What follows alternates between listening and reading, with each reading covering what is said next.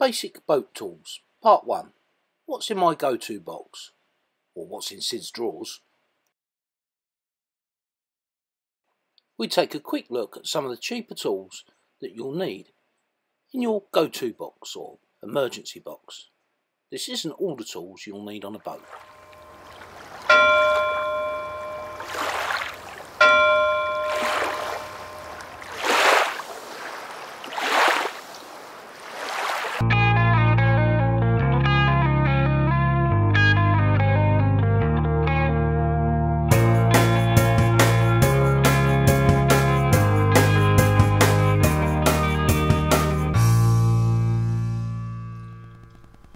Well, by popular request, we've been asked a couple of times by Patreons and by some of our subscribers just to go through some of the go-to tools that we have in Cindy's drawers. We have a drawer down here, if you can see it in shot. It's quite deep, it goes back probably 3/4 of the way of this table, the depth of this table, and we use that drawer for most of the things you see here, with a few exceptions, and I'll go through those exceptions in a minute. This is not a definitive list, and this is not all the tools that we carry on the boat. So this is the stuff that we generally use on a daily or weekly basis, and generally it covers most of the things for light maintenance, additions, modifications, things that go wrong, fault diagnosis, that kind of thing. These tools, again, generally are cheaper versions. These are not expensive tools, and the reason for that is you will drop stuff over the side. You can buy, for example, screwdrivers which have a hole in the end you can put a lanyard on. I've already lost one of 2 sets of screwdrivers. I've lost one. If anybody's in Molo 13 in Mallorca Marina, there's one of my screwdrivers on the bottom. I couldn't pick it up with my big magnet. The other thing is that you're in a marine environment and none of these tools are stainless steel, and even if they were, they are likely to corrode. A good example is this set of grips here and this set of Allen keys here, both of which are chrome steel and have already started to rust quite badly, despite me cleaning them up with some emery cloth and adding some WD-40. The other thing is that when you clean your tools and use WD-40, whenever you use that tool, you're going to transfer that product onto whatever you're touching. So if you're working with shackles on a sail, for example, and you've got WD-40 over your screwdriver or pliers or grips or whatever, you're going to transfer that to the sail, so you don't want to do that. And also you'll transfer it to the gel coat. And for those of you that sunbathe on boats, you'll know that while suntan oil is a great thing, it's an absolute bitch to get off of gel coat, and it stains it, and you quite often end up going around with a towel and polish to take it off. So there's a couple of caveats. We have a lot more tools. We can go through those at a later date, but as I said, this is the basic stuff that we use kind of every day. So I'll start at this end with these spanners. So our boat's a European boat. We use generally metric fixings and fastenings, and therefore it makes sense for our go-to box to have metric spanners. So a full set of metric spanners from 19mm down to 6mm. These ones have got soft handles. No reason for that, just that was what was cheap and cheerful. I can't remember how much they were. I guess they were 8 US dollars, something like that, which is about 12 euros. Now you notice here, and I'll see if I can get some zoomed in pictures to add into the corner somewhere, we have 1.5 sets out. So why would I have 1.5 sets? Why not 2 full sets? Well, let's come to that in a second. A couple of tips. If you're using metric fasteners and you're using, for example, a 12mm thread, the head of that bolt and the nut will be a 19mm spanner. So after a little while you'll be able to look at a bolt and say, oh yeah, that's 12mm or 10mm or 8mm or 6mm or so on, and you'll know exactly what spanner to pick up. So 19mm fits a 12mm thread, 17mm fits a 10mm thread, and here's where it jumps a little bit. 13mm fits an 8mm thread, 10mm fits a 6mm thread, and so on and so forth. I'll see if I can find a little chart to put in the corner somewhere. So moving on to why we have 1.5 sets. If you have 2 nuts which need to lock together, or you have a bolt that needs to be held in position while you do up the nut, and another tip, always remember to hold the bolt still and turn the nut. Never turn the bolt. You will need 2 13mm spanners to lock that bolt off. The same with the 17 and the same with the 19.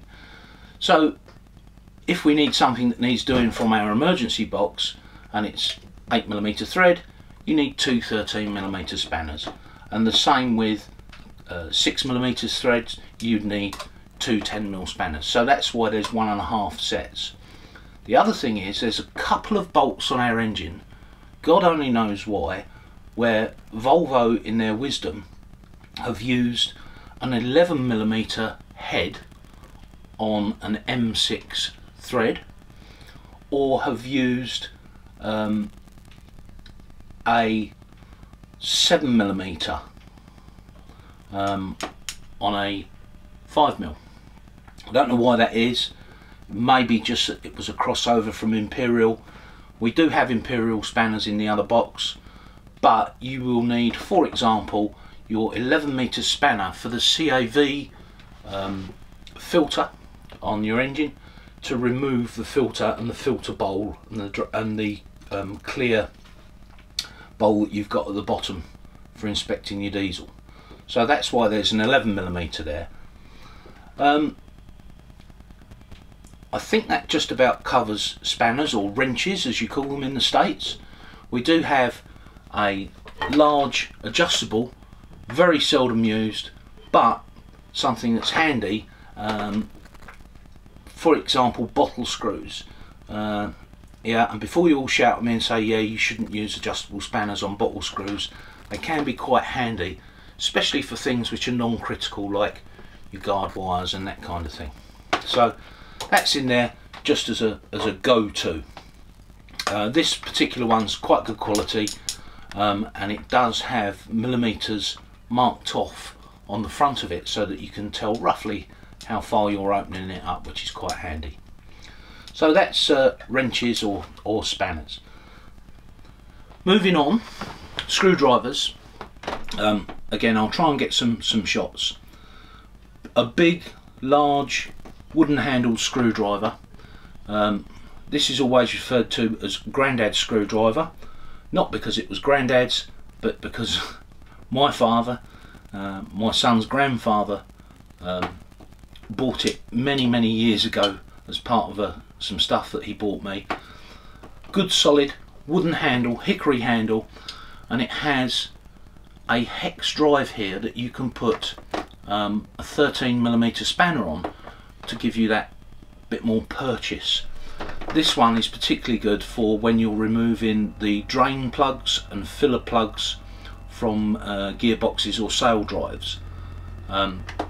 Again, you can see it's quite rusty in places, but we do give it a clean up every now and then.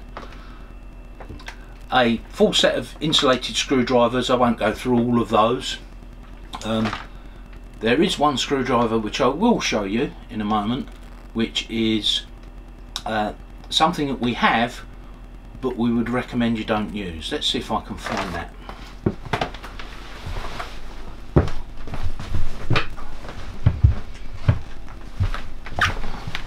Okay, this is the dreaded electrician's screwdriver. It has a small neon lamp inside it and a resistor, and then a metal spring which contacts the tip of the screwdriver. I hate these things. I absolutely hate them. Why? Well, because the first thing is it's rated at 125 volts to 250 volts. There's a big difference between 125 volts and 250 volts, in the fact that one will probably kill you definitely, and if you're unlucky, and one probably won't.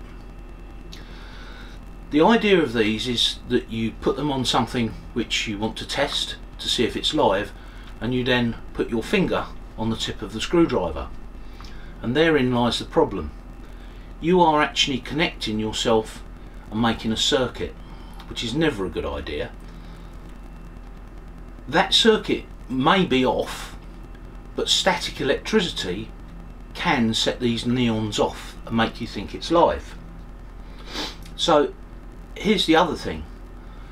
If any part of that connection in there, the resistor, the little spring or the neon light, become detached, corroded, don't work for whatever reason, and you test with one of these, you could potentially be working on something which you think is dead and is actually live at 250 volts or thereabouts. So these, one good place for these, and that's the bin. It came as part of a set. I just wanted to let you know. I've mentioned these before, I think, in a previous video.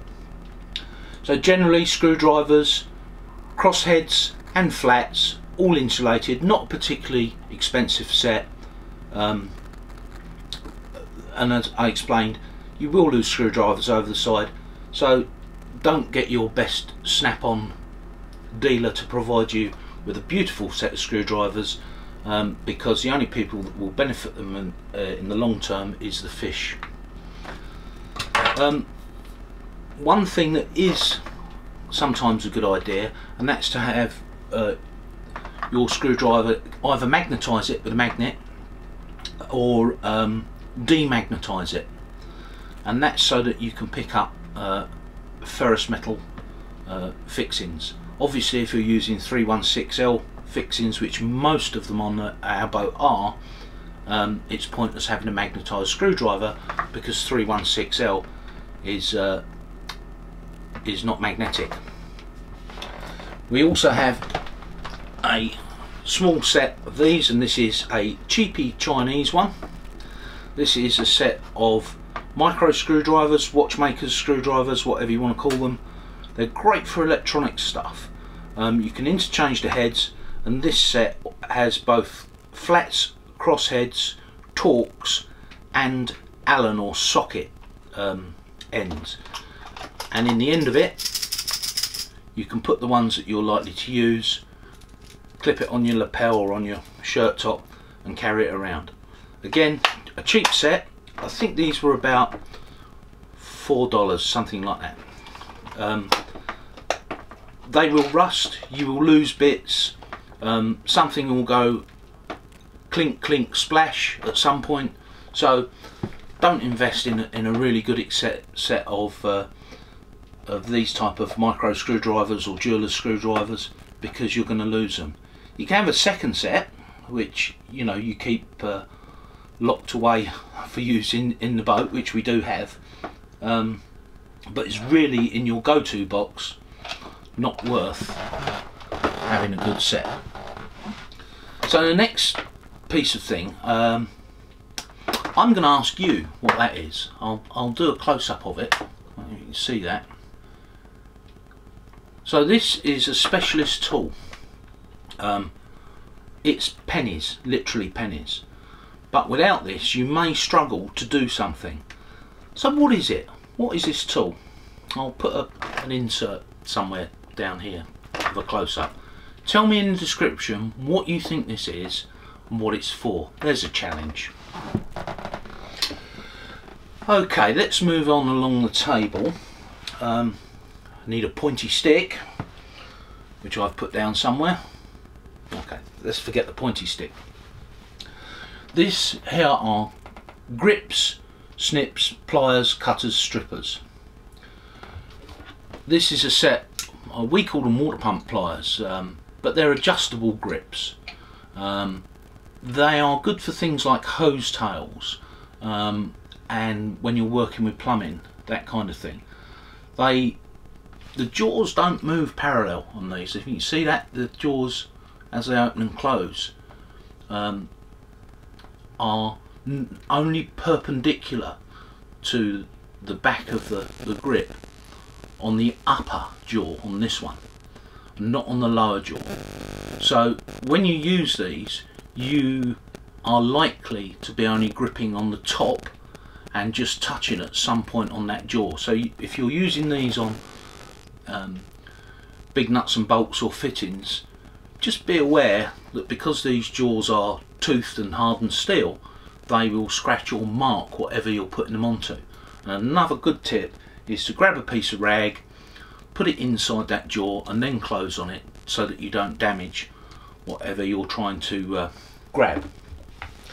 Conventional side cutters, conventional electrician's pliers, and I'm a traditionalist.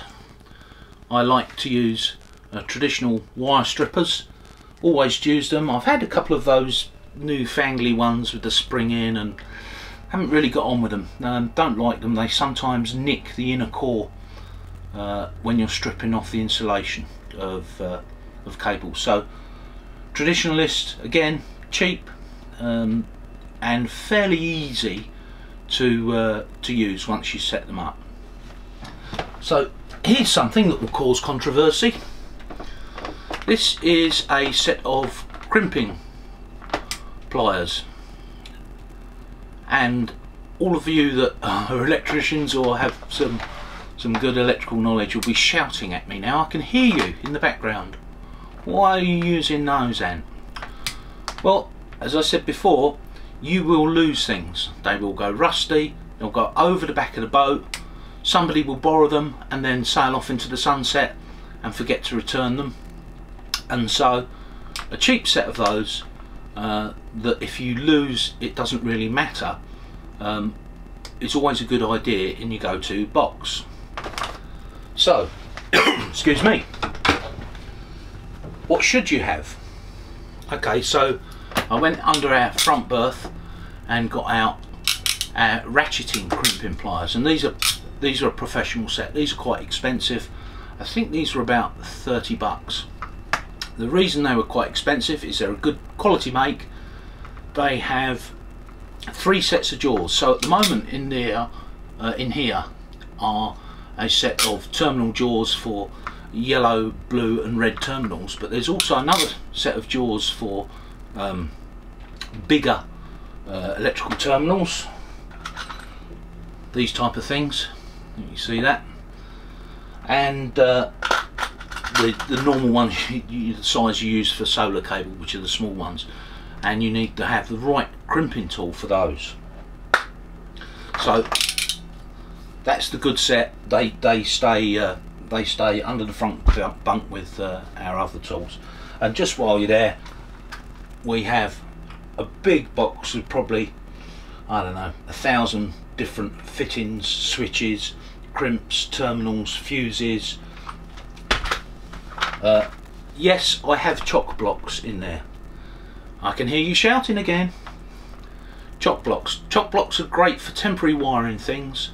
They are not marinized in any way. So when you make a terminal off into a chock block, you can expect within 6 months to 18 months that the cable that you're using will corrode at the end if you're not using a pre-tinned cable.